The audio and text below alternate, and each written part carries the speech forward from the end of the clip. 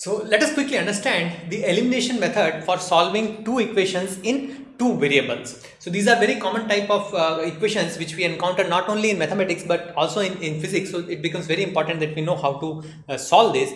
So there are two linear equations and in two variables x and y. So those are the two variables.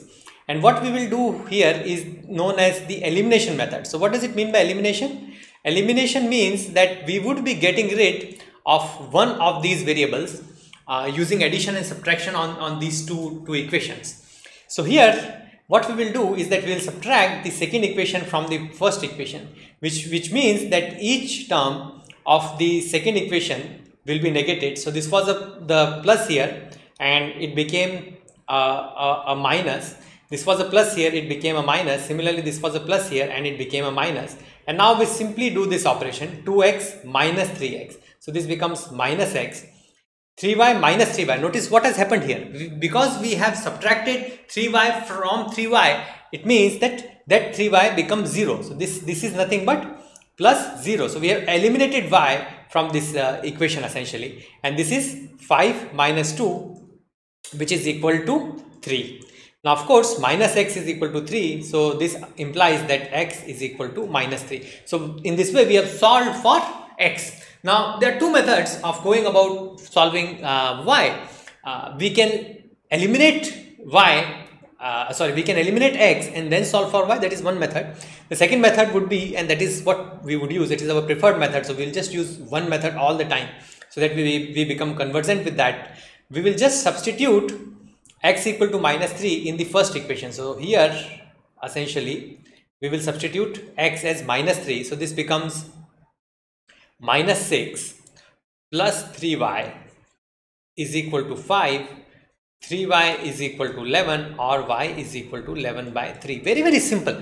Okay, so this is elimination method and this is our preferred method for solving simultaneous equations, be that in two variable, be that three equations in three variables. If we have linear equation, this is the method that we are going to prefer.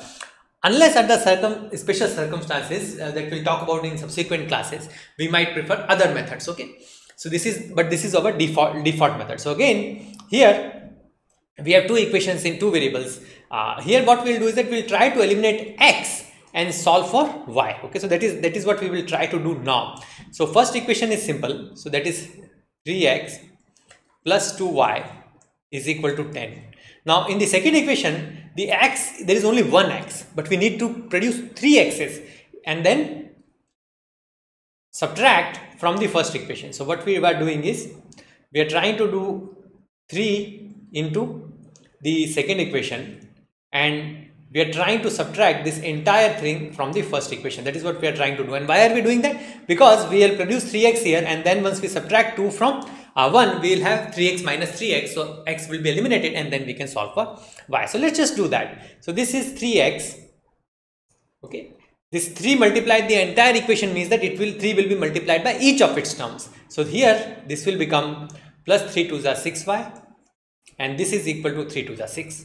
Now, as we have seen, we will use the subtraction sign. So we are subtracting the equation. So this plus here becomes a minus, this plus here becomes a minus, this plus here again becomes a minus. Very, very simple.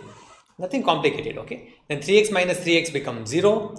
2y minus 6y becomes minus 4y, okay?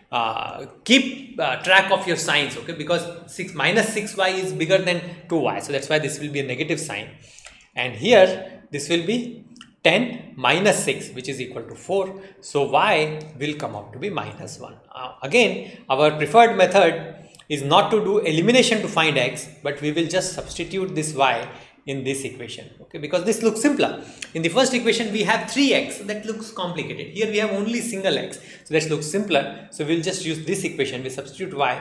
So here it will be x minus 2 is equal to 2 or x will be equal to 4. Okay, very, very simple. Now just let's look at one more equation. Here we'll try to eliminate y and see. Okay, so here eliminating x would have been simple. We just have to subtract this equation and we could just do it. But let's just try to illustrate, use more complicated way. Similarly here, eliminating y would have been simpler, but we actually eliminated x and solved for y just to illustrate. Okay, here also we'll try to eliminate y. Okay, so we'll try to eliminate y. Now to eliminate y, what do we need?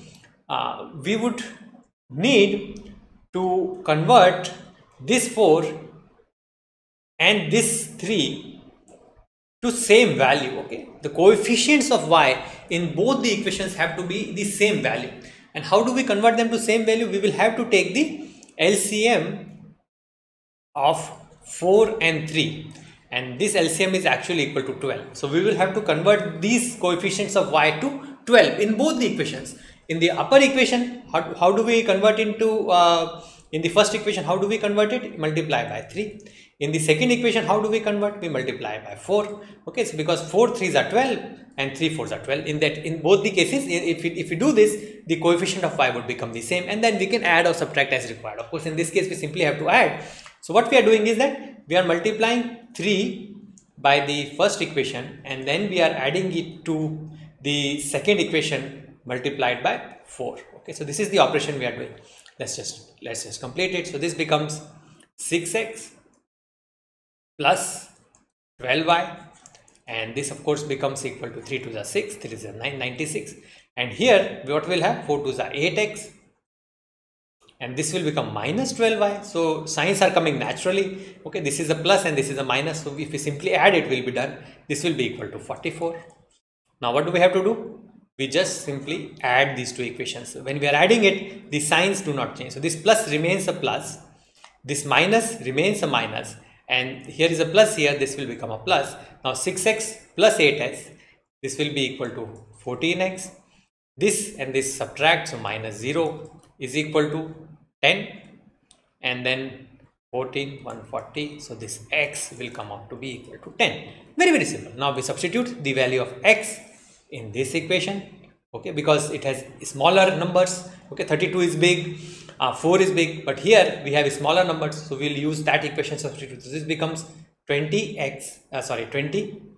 minus 3y will be equal to 11, and of course 3y will be equal to 1. 11 minus 20, this comes out to be equal to, it will be a 9. Okay, and of course the sign, minus sign, we should not forget, or y.